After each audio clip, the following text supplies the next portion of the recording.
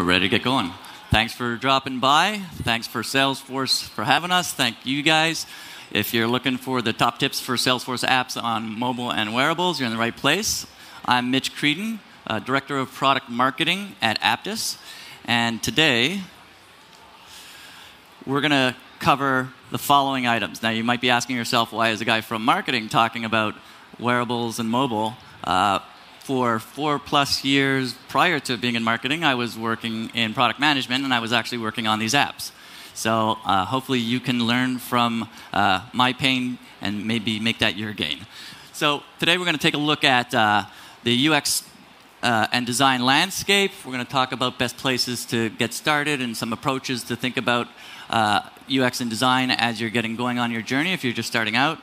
We're going to take a look at some current trends that we're seeing right now in 2016 on mobile and wearables. We're going to then take a look at best ways to choose use cases and take a look at some of the challenges that you might face when you're looking at your applications that you might need to mobilize. Then we're going to take a look at some mobile app examples. And actually, we're going to show you a bunch of different prototypes. So the first demo is actually going to be just some slides, and we're going to critique the app. And we're going to be as harsh as we can for your gain. And then we're going to take a look at a wearable app. And that'll be stop and go, and we'll stop as we're going through the app and do some critique there. Then we're going to take a look at some techniques, glanceability, and grouping information and things that you can think about as you're putting together your functionality inside your app. And then we're going to wrap it up with some lessons learned. And hopefully, after that, I'll be off to the stage, and you can come with your questions if you've got any questions. So Aptus is the intelligent quote-to-cash market leader. We make all kinds of solutions for quote-to-cash. CPQ, contract, revenue. We have advanced solutions like XAuthor. We have an intelligent agent. We have users globally and 1 million+ users. And I promise you that this is not just a shameless plug. We're actually going to be talking about this later on. This gets into when you take a look at your applications that you want to mobilize, where do you start? And for us, we had so many applications, it was really a journey to look at our applications, see which ones we wanted to do, and then go from there. So we'll talk about that as we get into selecting use cases. So if you've missed it for some reason, as Donald Trump would say, mobile's huge. So smartphone sales surpassing PC sales since 2012. People are touching their phones 10 times an hour. All of you are touching your phones right now, quite a bit. So it's amazing how often people are touching their phones. You're using your phones now for mobile internet more than you use your desktop. And so it's really going to be where your users are, and it's really going to be an experience that you really have to plan out, especially if you're doing enterprise applications where you have some complexities to your application. There's hundreds of thousands, actually millions of apps out there, and if you don't want to be one of the 87% of the apps that get tossed into the delete bin, you really want to think about your approach and follow some of these lessons learned and take advantage of the resources that are out there to help you on your journey. And then there's wearables, which we'll talk about later on in detail, but we're seeing a 6-fold increase in the next 3 years over a 5-year period. So wearables is exploding as well. In the enterprise, hasn't really kind of taken foot yet, but you'll definitely see that a lot more. Everybody's walking in with their watches, and then first it started with all the employees wanting their Macs on the network, and then they wanted their own phones on the network. Next thing, it's going to be their own watches on the network. It's not just about the growth, though. If you take a look at how the devices that they're using, it's going to jump up to 3 devices. It's going to jump up to almost 7 devices by 2020. So not only are you designing for one device, but for one person, you're going to be designing for multiple devices for these people. And not only that, but they're going to be using different devices at different times during the day. So you're going to want to think about their journey throughout the day and think about how that's going to impact your approach. If you have users that are only doing certain things at a certain time of the day and you know what type of device that you're going to be using, that's obviously going to impact your strategy. So all of these things you want to be thinking about as you go through your strategy. Now, you have to be prepared for one thing if you're going to go start your mobile journey. A lot of phones. Everybody take out your phone. If you got a phone, take out your phone. All right, a lot of you have it. All right, now look to the person to the left of you and hand them your phone. Not a lot of movement, is there? People feel very strongly about their phones. If you're going to go into the mobile space, you're going to want to make sure that you learn from everybody else's mistakes and you approach it slowly. People got their phones everywhere right now. These numbers are only going to increase with wearable watches, right? They're going to have them even more so. And so you have to be prepared for people coming back at you with very strong input about the application. Everybody's going to think they're Picasso, so you're going to have a lot of inputs from your organization as well as users, right? So let's get into talking about how to approach mobile design. So first thing is you definitely need to know your audience. You need to get out there and speak to those users. You're going to want to design for specific use cases. You might be a user of the application, but you might not be using the application either in the same way they're using the application or in the same spots they're using the application. You might have field service people that are out in bright light. They might be doing all kinds of different things that it's the same application, but 80% of the company who's going to be using it is going to be doing it a different way than you think you're going to be doing it. And I know a lot of folks here don't have a UX team, and so that the UX team is going to obviously think about these things you're going through. But if you're out there and you're just starting your journey by yourself and you don't have a UX team, you really want to be thinking about all of these things as you go through here. You definitely need to make it easy to onboard your users, right? First step is getting them in there. Second step is keeping them in there. You need to make it frictionless onboarding. If you got to design it for a toddler. If a toddler could pick it up and use it, you're on the right track. I'm not making any comments about salespeople. I'm just saying, make it simple and easy. Make it cool and familiar. Salesforce has done a great job. A lot of you are going to be building on the mobile platform that they have using Lightning. You have App Builder. There's great resources there to kind of keep you on the right track. But there are people that are going to be doing hybrid apps, people that are going to be doing native apps, and so all of these things are going to apply if you are not going to just be going straight with Salesforce, Lightning, and mobile platform. You definitely want to think about enabling the users to be productive.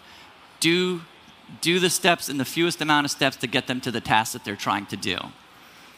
Right? And then the last thing obviously goes to security. Obviously everybody's concerned about that. I think Salesforce handles that for you if you're doing Salesforce 1, but it's definitely an added thing you're going to have to think about if you're doing a hybrid or a native app.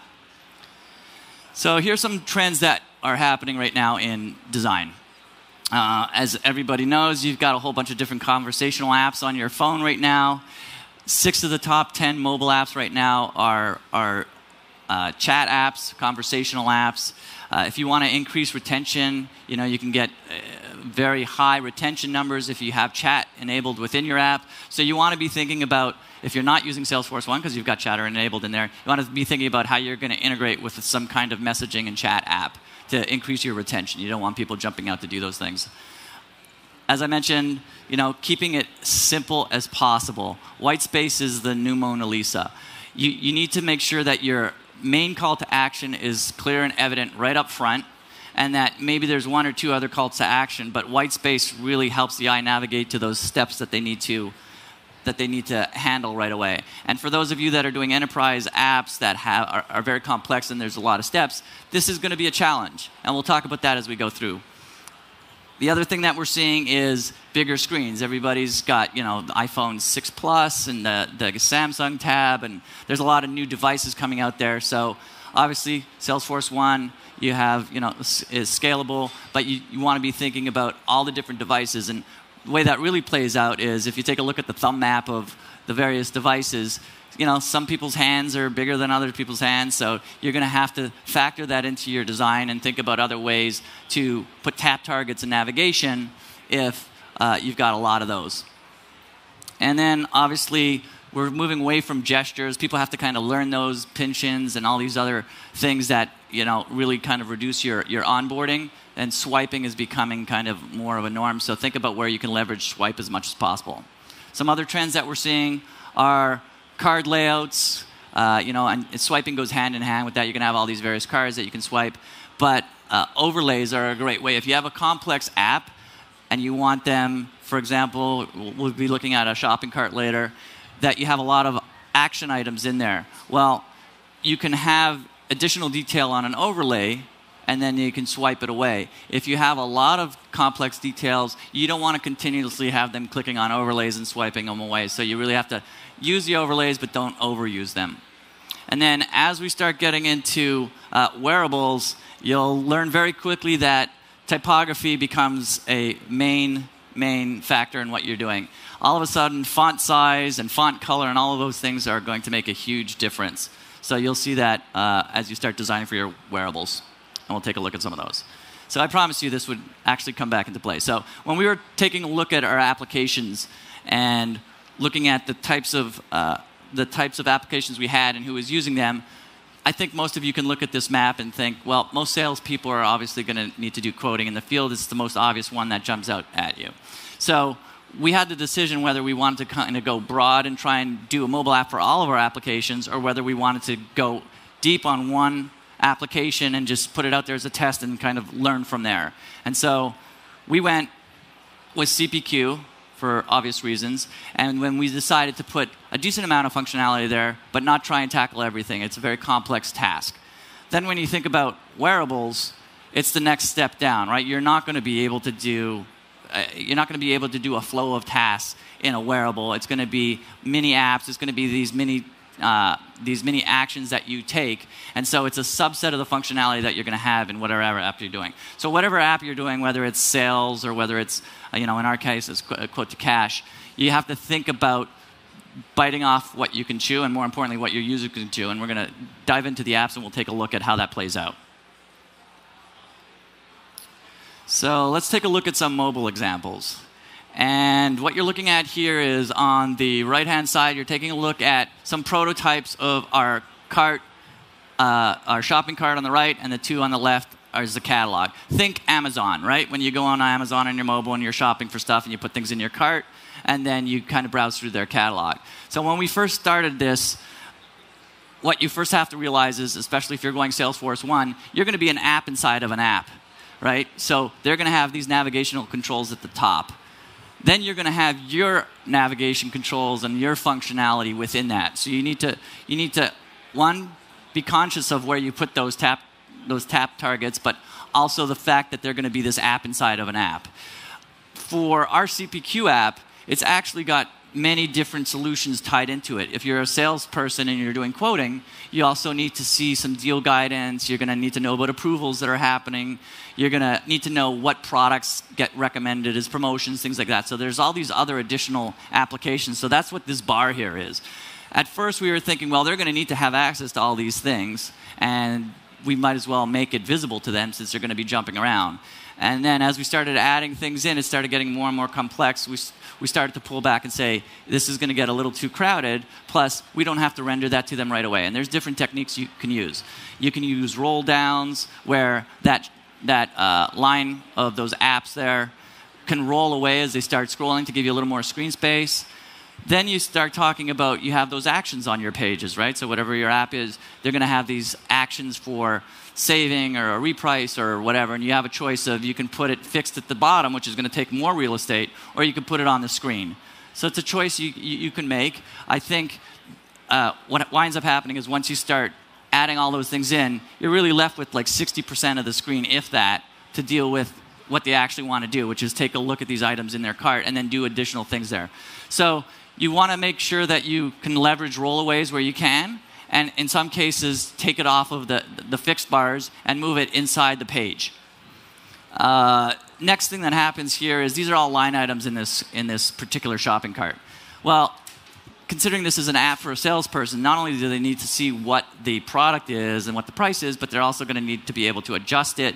They need to see if it's going to require approval or not. They need to see if the customer has this as an installed product or not. So there's all this additional information that they need to see.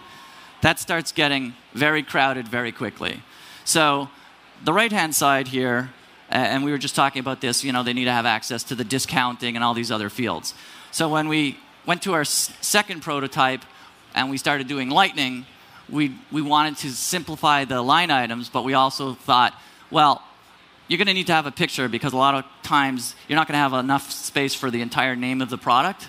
So those pictures become really important. You need that space. And what becomes most important is the ability for them to see the price, adjust the price. If they're going to want to drill down into the product and get details, other things, you have that as a drill down. We don't need to render all of that, installed product and all those things up front. Then the things that they do most often, you do want to have on the page. So in this particular case, what they're going to do most often is price it, right? They might leave the list price, or they might change the price. But whatever action it is that your customers are going to want to do, you want to have that front and center and make it easy for them without crowding your page. So on the left-hand side, we're taking a look at a catalog. And again, this applies across the board, whatever your app is, right, in terms of spacing and UX and design.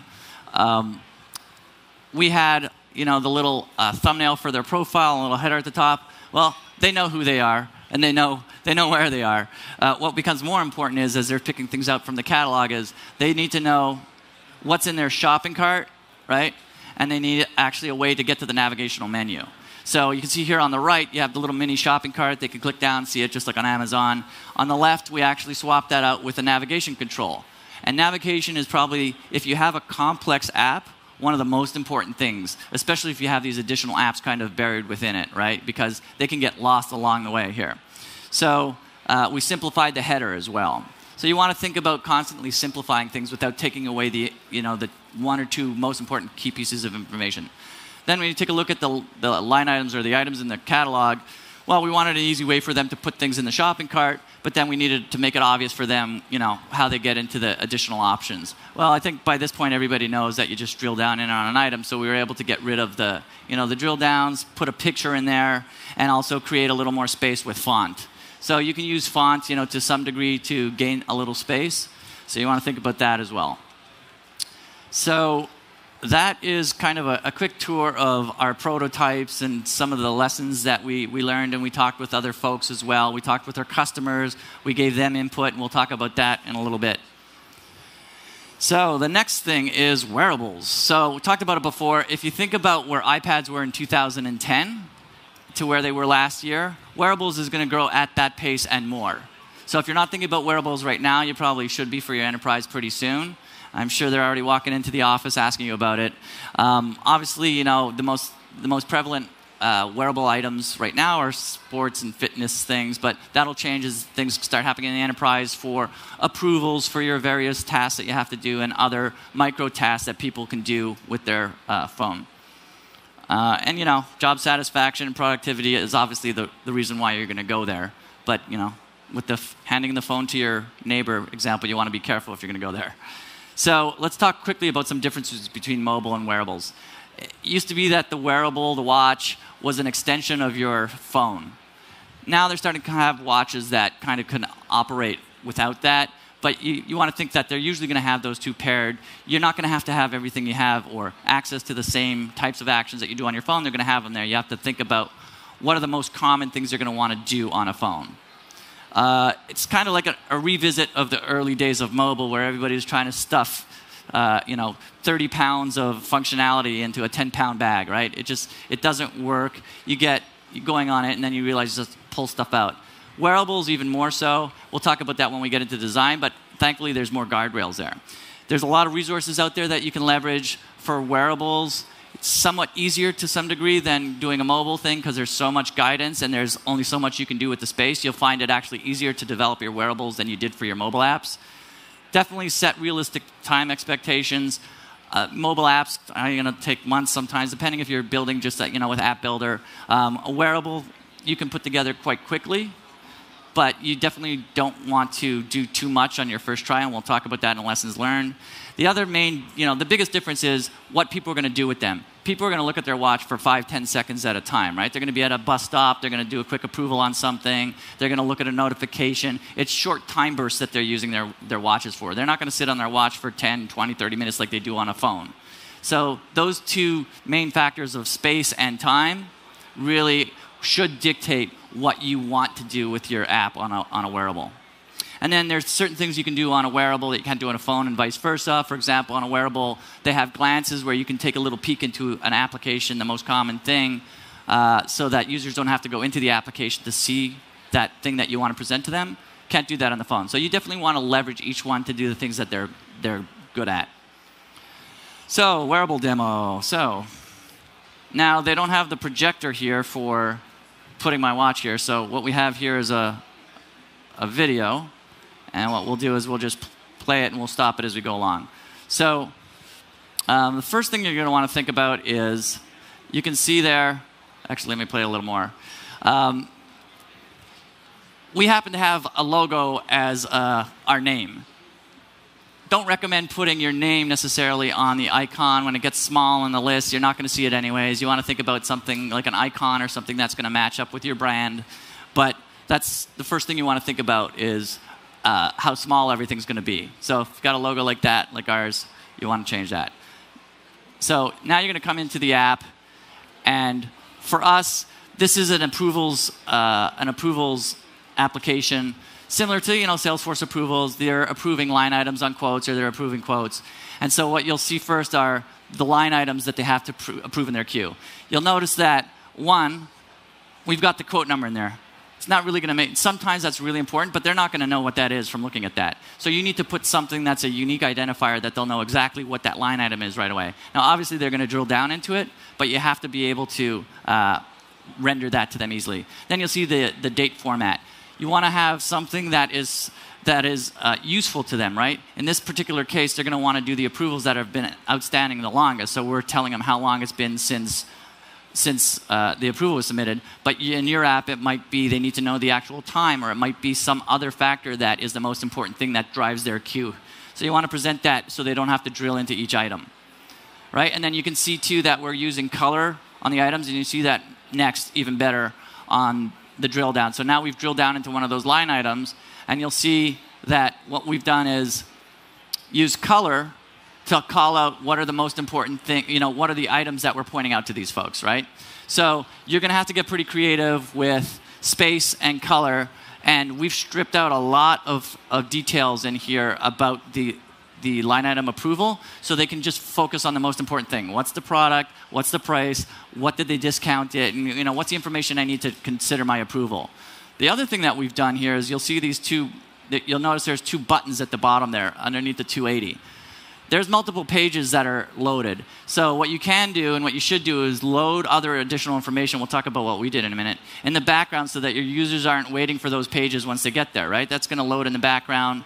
And they're not even going to know it's loading until they go there, and then they'll realize they're not waiting for the application. So the other thing is you have a choice of where to put your actions. So if they went through and they decided, okay, they got to the bottom of the page, we have approve, reject, all those. We put those actions on the page. There's another way to get those actions by click and hold. You can choose to do both or one or the other. We put them on the page because you might want to color code them to give them some guidance in terms of what's, what you want to be careful about. The other thing you want to think about is if they're going to take an action, you want to seed them with some information so that they're not going to be able to text, or type anything there. So if they're going to approve or deny something, put the most common action, common replies to these things, right? Whether it was exec said no or need more info, but essentially you want to seed them the replies for that. So the other thing that we did, and we talked about before, is we integrated with Wave. So there might be other applications that you might want to pull in. If somebody's going to do discount approvals, well, it would be helpful for them to know what other people are doing. So we're using our approvals intelligence to then recommend and let them know, hey, this is what everybody else did. So now they're giving them some guidance. So we went ahead, we loaded that in the background, and it's a right place to present that information to them. It is a little complex having these multiple pages, and you have to really think about what integrations you want to do, but that's something that you can leverage and makes a big difference to your users. And then at the end, this is the last part where you can do those additional actions. So that's what we did with with wearables. And let me get back to our presentation here. And so now let's talk about some do's and don'ts. So remember, set your top 3 goals. And by goals, I mean use cases. It's really going to be around what are the most common things that you want your users to do. You want to focus on your function first. Figure out what you need them to do, and then prototype and build those things. and then worry about how it looks, right? And obviously with Salesforce 1, you don't have to worry about too much of that, but don't be too concerned at first with how it looks. You also want to make sure you got the right size and location for the tap targets. We saw in the app that we saw in the shopping cart, it can get crowded up there if you've got a lot of actions in your enterprise app. You definitely want to leverage caching and lazy loading like we talked about with Wave, where they don't have to wait for stuff. And you also want to allow for mistake recovery. If you notice, there was a cancel in the top for Wearables. In Wearables, navigation's a tricky thing. You always want to have them have a way to kind of get back out of what they were doing. Same thing on the mobile as well, right? You want to make sure that your navigation is solid, but particularly on a wearable. Don't go big first. So here's the biggest don't. Pick a little piece that you can, get your teeth, sink your teeth into it first and get your feet wet, and then you can go on to other parts of your application. Don't try and overcomplicate your feature set. It's going to be complicated enough, right? Don't forget the state that you're in. If they're in a quoting tool, a quoting part of your application, then they have to go down into an approvals part of the application, and so forth and so forth. They might get lost along the trail. So you always want to keep where the user is in their journey in mind, right? Don't keep them waiting. You can do that with lazy loading and caching. And don't overuse your push notifications. As I mentioned before, it's kind of nice for wearables because there is so much out there. Salesforce has a lot out there. I've provided these links in here. You can download this PowerPoint, get these links, and there's additional information in the notes.